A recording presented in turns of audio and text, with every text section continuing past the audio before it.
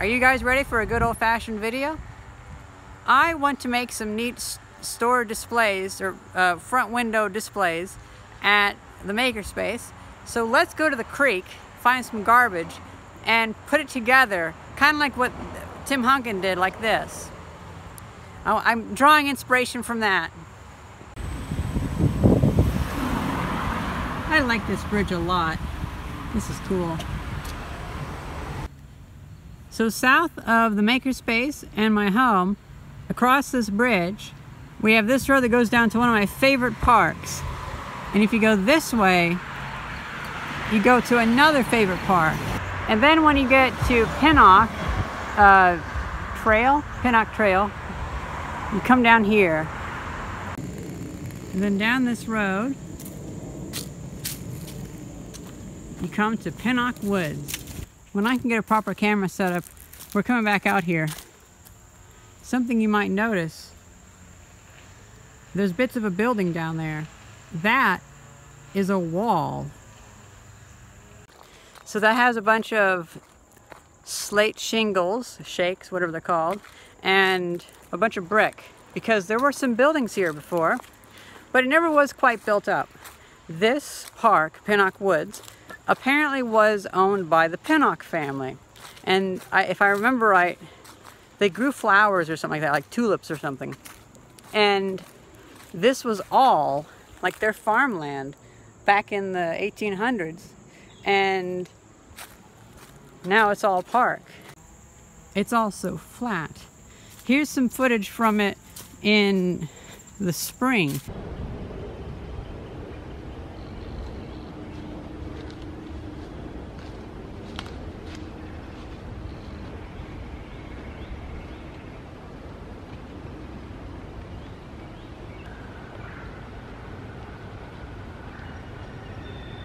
You can really see how flat it is, and you can really tell why they would grow flowers here, because it's absolutely gorgeous. I may have gone down the wrong path, but I guess there is no wrong path here.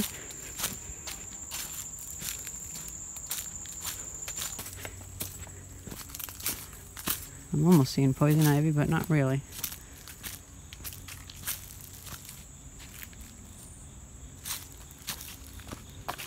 So, I was here a few weeks ago with Vice, and I remember seeing a metal bar. Now, I also have a friend that I made out here named Rick. He runs the stained glass shop. He is the kind of person that you can just talk to forever. And it's actually a detriment, where sometimes we have to be like, I'm going. Otherwise, we're going to talk for a long time.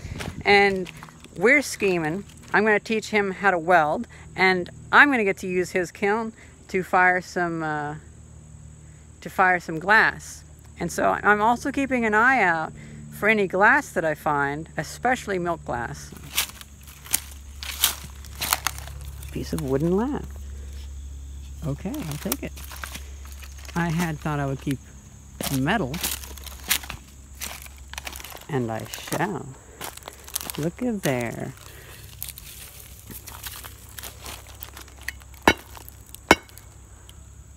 Well, that's pretty good.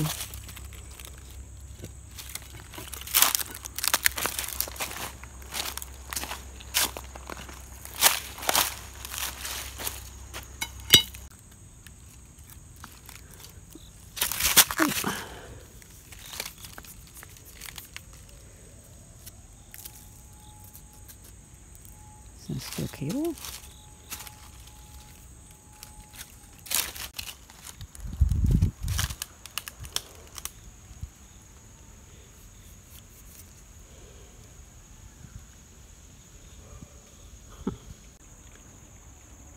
This is why I love this area. And this water, it's not like in Illinois. It all has nice rocks in it. You can see the stones. And thusly, the water is so clear. Sure, I might not drink it, because I don't want to drink stuff that's like that, because it has so much civilization in front of it. Oh, blue! Okay, fine. I kind of have to keep that. I'm a sucker for cobalt blue glass. I'm going to come out here sometime though, and I'm going to get all this glass, and I'm going to start doing projects where we melt down glass, possibly with solar power, and maybe sell a product. Oh, fine, more blue glass. I want orange for this next project, but blue will have to do.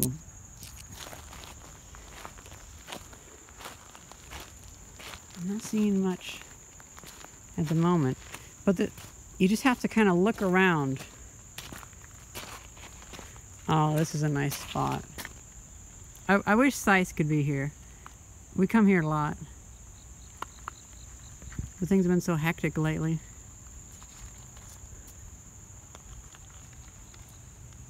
Oh, look at that. Oh, by the way, this is just some string trimmer trash, but I'll pick it up anyway. I'm going to keep that. That's a cool sharpening stone. Let's say it was cracked there, and this has been out here for a long time. Just look how much it's weathered. Because if it was new, the crack here, you can assume that that's going to be a nice sharp edge. But it's been out here so long, maybe 50 years, that it's all weathered smooth. I get barely 1 foot, and I already see this. So this glass is a little bit pinkish. I believe that means that it was made from 1895 to about 1920, when they would use manganese to clear the glass. But what they didn't know at the time, and what they quickly learned in the next few decades and why they stopped doing it, this additive cleared up the glass for a little while, but then the ultraviolet light turned it purple. Oh gosh, that's a big piece of glass right there. Well, I have to keep that just because it's a nice thick piece. So this is a gasket with rust on it. So that means that this is like from a mason jar, and this gasket has out-survived the lid that it was connected to. So that's pretty long-lasting rubber, and it's still, yeah, it's still pretty squishy, so that's kind of cool. If it didn't have rust on it, I would assume it's probably from a VCR, but those rubber belts tend to degrade quite fast. Okay, I'm not finding as much metal, but I am finding ceramics, like this piece of a fuse.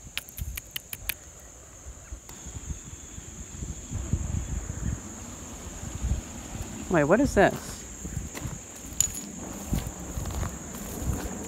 Oh. Oh. That's a long piece of rebar.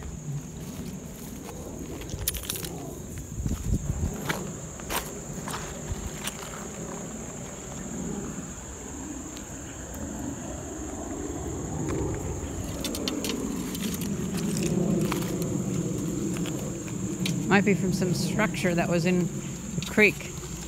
Yeah, that's tied to something, some footing or whatever. Oh, whoa. Look at those. Like metal bands from a wagon wheel or something like that. This makes me think I should have probably had sandals or hip waders so I can go out there, because that's probably where most of the stuff is. I'm seeing all sorts of straight stuff out there.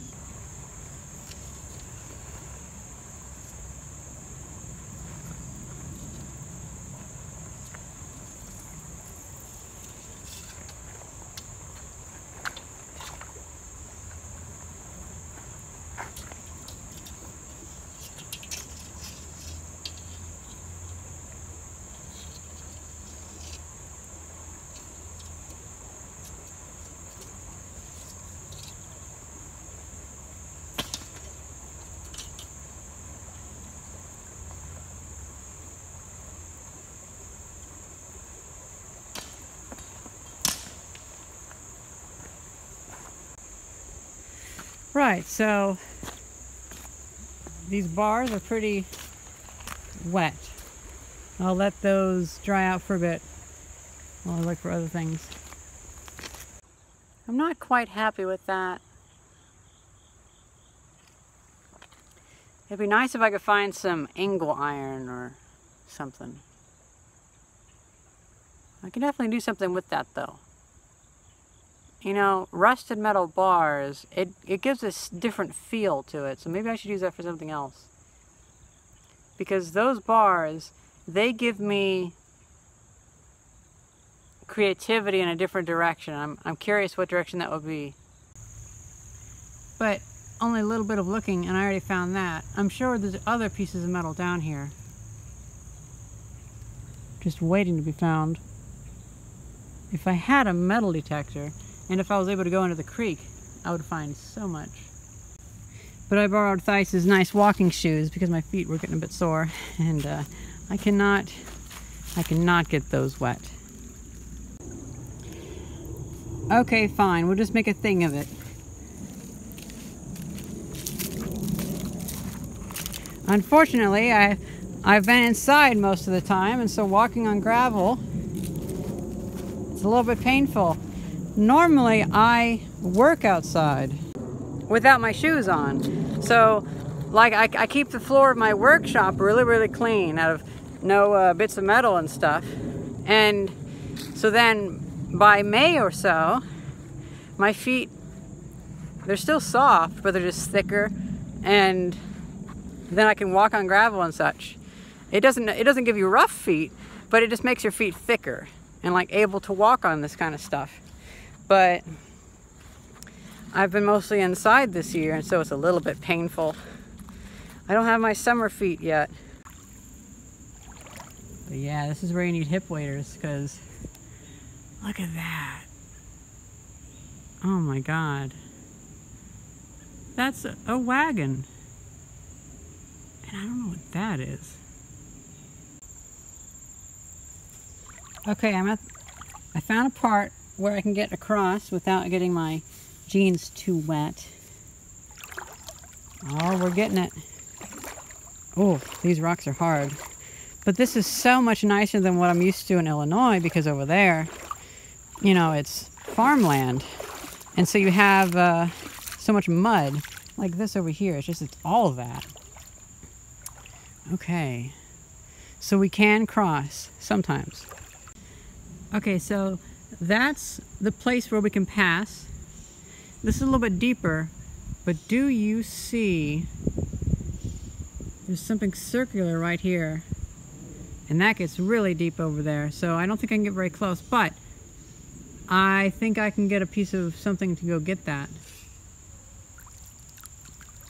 Oh, what is that?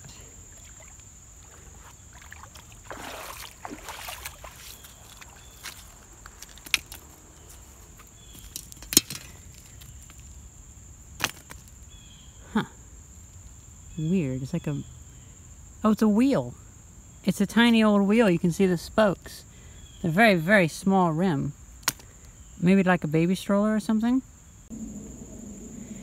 Well, I don't feel like going through that because that looks nasty. So we have some metal sticking out of the hill here and some nasty buildup, that's for sure. I don't know if I want to go through that, but I might be able to skirt along there. Yeah, no poison ivy, and we can go check that out. Somebody did put that in the wall. That must be like a place to sit to fish or something.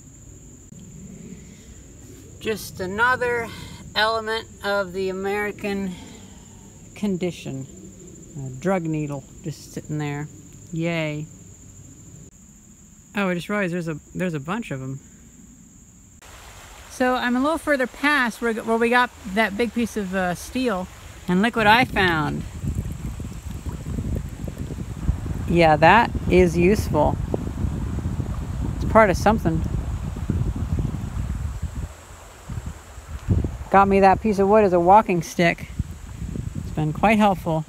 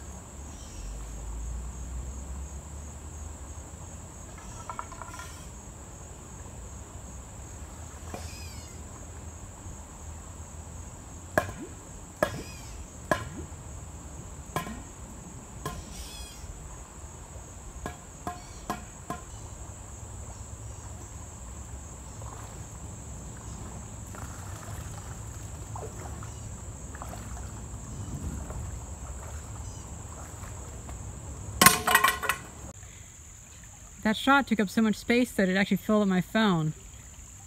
But this bar, this is exactly what I wanted. Maybe some angle iron, sure, but this is substantial. I like this. It'll look really nice once I clean it up.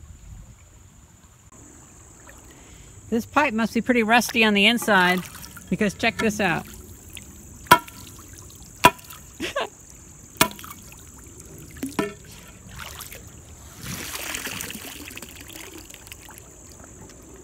Yeah, the seam is splitting. Interesting, interesting. Good junk, good junk.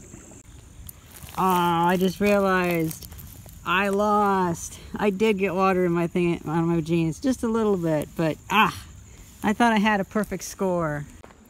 You know, tiring your feet out by walking on gravel, first it starts out kind of painful, and then it gets less painful, and then after a while it starts to really get sore. And then when you put your shoes back on, it's like so nice, and it doesn't make your feet super sore if you do it a lot.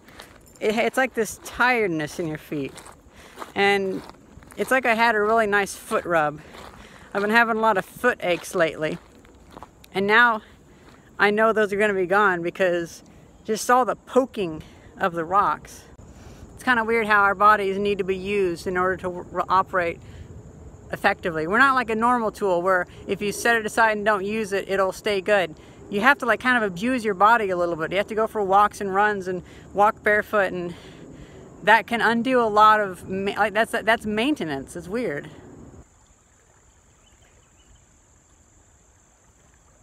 I think it's time for me to stop looking at the sun and for me to buy a wire wheel to finally clean this stuff.